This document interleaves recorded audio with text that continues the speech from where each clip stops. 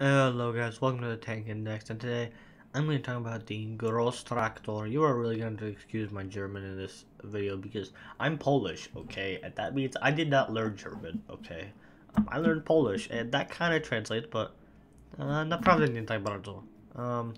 So today we're going to be talking about our first interwar German tank, the Grosstraktor.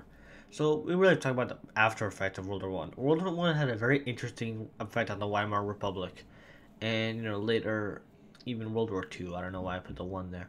The Weimar Republic did a full examination of what happened in the war and found they had actually developed the perfect anti-trench tactic with their Sturmtruppen, or stormtroopers, in the last days of the war. However, they found that one other thing was vital for the fast, the fast anti-trench tactic, tanks.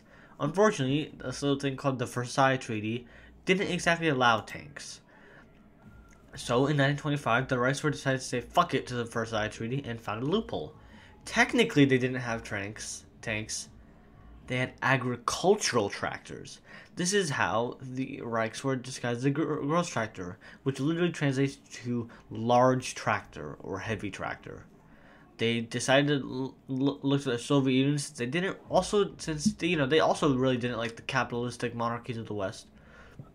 In the USSR agreed, having the Kama tank school for the Reichswehr troops to use for training to avoid the watchful eyes of Britain and France. The original prototype was designed by the German government itself, being made in 1926. It was 15 tons and armed with a 7.6 centimeter gun, being only 6 feet long and 2 feet wide, which is much smaller than what it would eventually become. The German government wasn't completely pleased with the army wagon. So instead they decided to let 3 German industrial giants try for it. Each giving them really a base layout to use, but they get to modify the design for themselves. Krupp, Daimler-Benz, and Rheinmetall would each make a prototype design. Each design would have 2 prototypes built of it. The contracts were given to the companies in March of 1927, with a varied level of cooperation between the 3. So on to the Krupp tank. The Krupp tank weighed 16.5 tons with a coil spring suspension, and the lowest quantity of fuel at 370 liters. And while technically having a maximum speed of 27 miles per hour, it was only really able to have a sustainable speed of 16. Which was actually still a lot for the time, even though the engine would be incredibly expensive. The design was 12 feet and 1 inch tall, 9 foot 1 inch wide, and 8 feet and 1 inches tall. Sorry, I misspoke. It was 12 feet 1 inches long, 9 feet 1 inch wide, and 8 foot 1 inch tall. Onto the Daimler-Benz tank. The tank weighed 16 tons with a leaf spring suspension. With 400 liters of fuel, it was able to go 25 miles per hour. It was 21 feet 10 inches long, 9 foot 1 inch wide, and 8 feet tall. So you can tell, I mean, these guys were pretty big boys. Onto the Rheinmetall design. It weighed 16 tons with a hydraulic suspension system. It held 480 liters of fuel, letting it go 25 miles per hour. The tank was 8 foot 6 inches long, 8 foot 6 inches wide, and 8 foot 3 inches tall, making it the smallest design. They had similarities between them.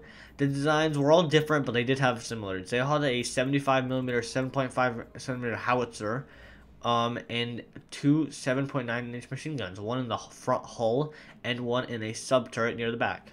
They all had 6 to 14 millimeters of soft steel armor, a 6-man crew, and a 290 horsepower engine. Both the Rheinmetall and Daimler-Benz had the same turrets made by Rheinmetall, while the Krupp one was unique. The 6 Grosstraktors were built by Rheinmetall in their shop in Unterlüß, with production starting in August of 1928. It was completed a year later by the end of June and were sent to the Kama tank school by the Russian village of Kazan, arriving in July.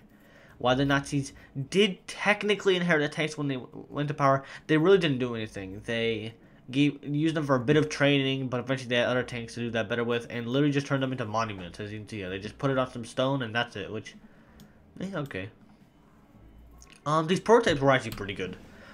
They are pretty fast for heavy tanks, and compared to other countries with their 37mm guns, the 75mm gun was amazing, even if it was a howitzer, so a range.